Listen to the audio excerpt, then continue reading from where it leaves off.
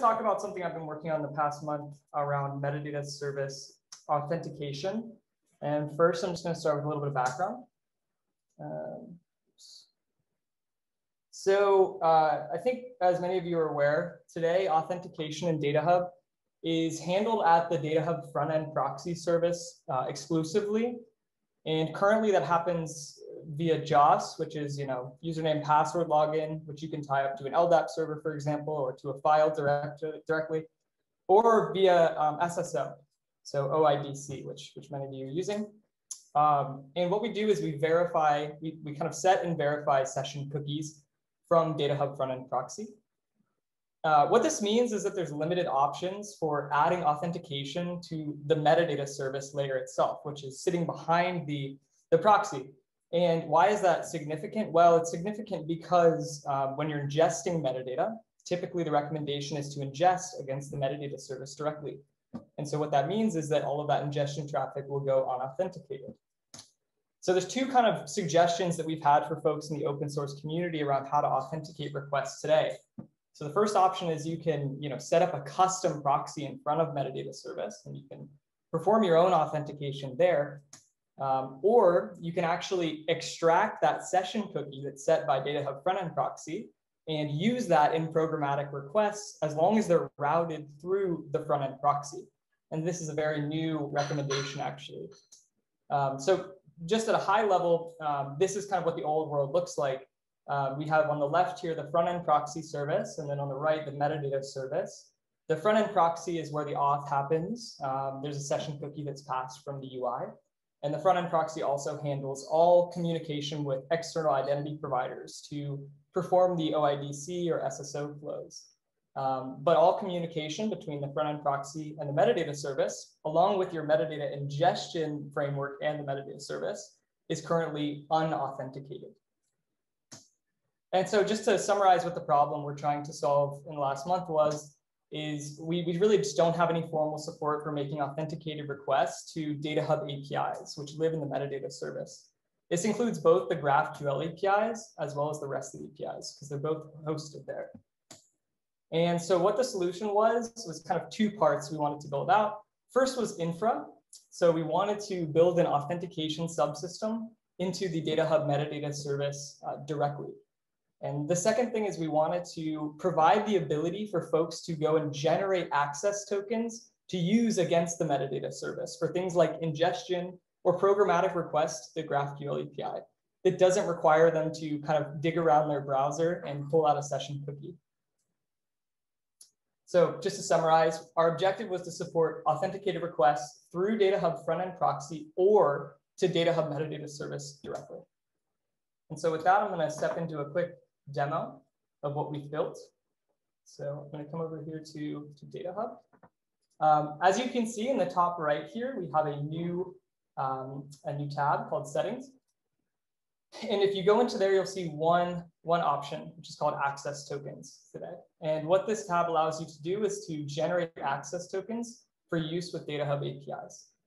And the first type of access token we're rolling out is what we're calling a personal access token. If you've used GitHub recently, you may be familiar with the concept.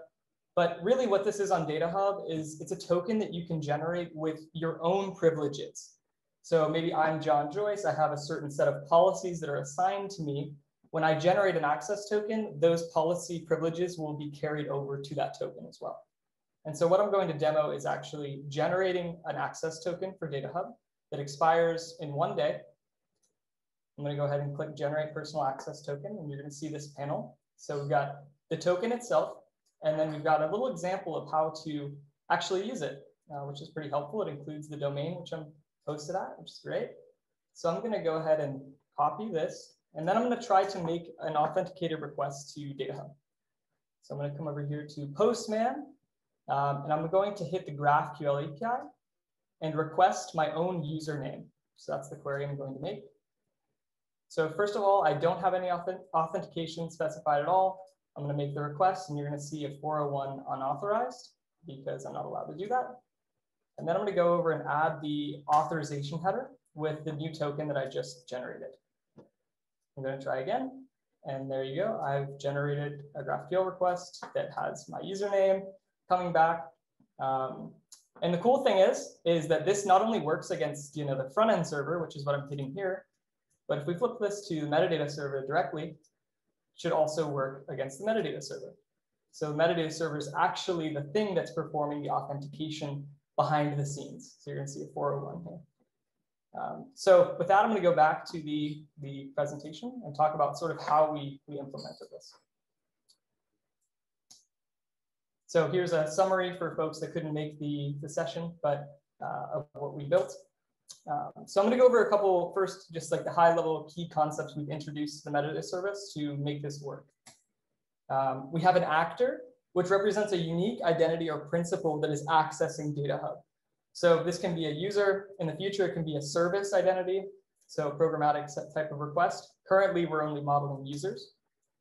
There's the concept of an authenticator, which is really a pluggable component in the metadata service that is responsible for taking the incoming request context and resolving an actor from that. So being able to say, is this actor authenticated or not?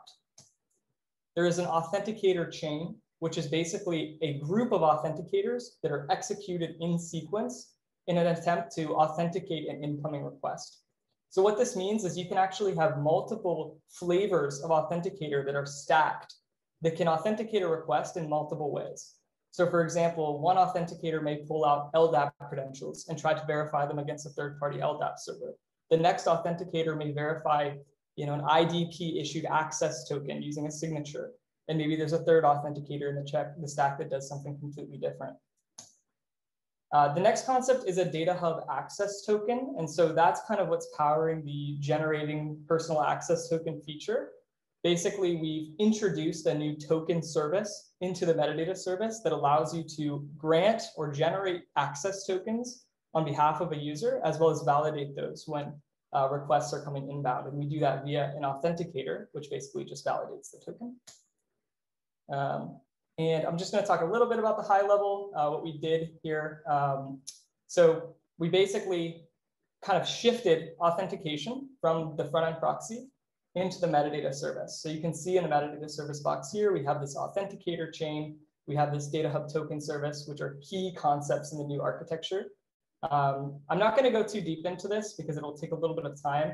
Instead, I'm going to refer you to a document that has all of these details covered if anyone's interested in that. But I'll kind of wrap up by just giving an overview of how you can actually start using this once it's deployed. Currently, it's in a PR review right now. So metadata service authentication will be disabled by default for now.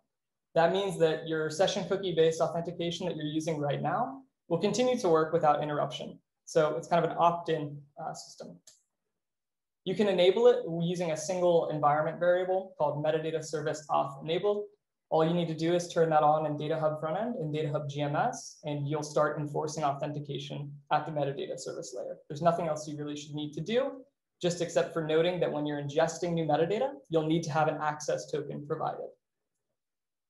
Finally, you'll need to grant privileges to actually generate personal access tokens. So by default, not everyone on the platform will have that privilege. So it'll actually be a grayed out box to generate a token. You won't be able to use it. But using the DataHub policy system, you're going to be able to assign a new privilege, platform privilege, called generate personal access tokens. Of course, the DataHub root user will come with this by default, so you can spawn off privileges from there.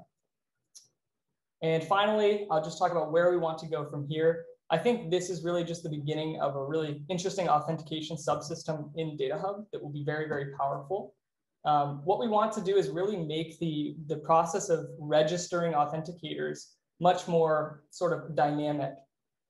Similar to what Shashanka showed earlier, the end goal here is to be able to have a plugin location where you can simply copy an authenticator implementation into there, put it in your configuration, and start using immediately. Currently, you would have to define a new authenticator in the repository in the first pass. Service accounts. So we want to be able to provide the ability to create service accounts, assign them privileges, and then generate access tokens on their behalf. So we currently only support personal access tokens, but in the future, you can see us supporting this additional type of token as well. Kafka ingestion authentication. So we want to be able to authenticate write requests that are coming off of the Kafka stream via ingestion through the DataHub Kafka sync. Currently, in the first pass, these will not be authenticated, but the DataHub REST requests, sync requests will be authenticated.